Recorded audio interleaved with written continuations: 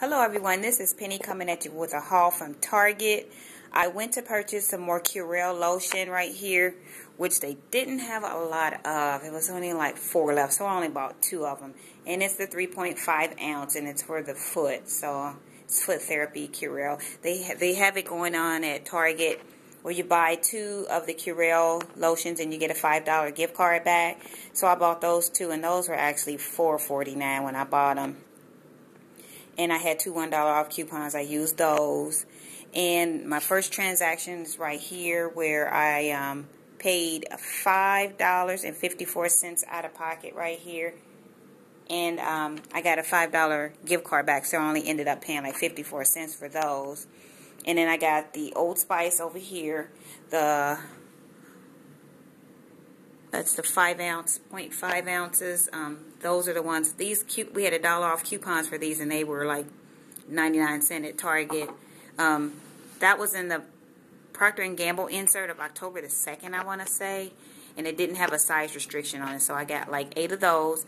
And the deal with this Bounce, you guys, they had it on clearance for $1.68.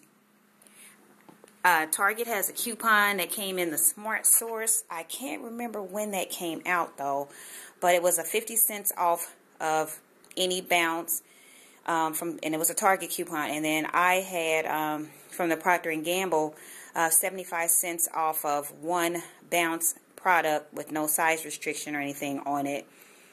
I used those, and with the 75 cents and then the 50 cents, I took off $1.25, which made it like 43 cents, I want to say, for each box right here. And I got 14 boxes.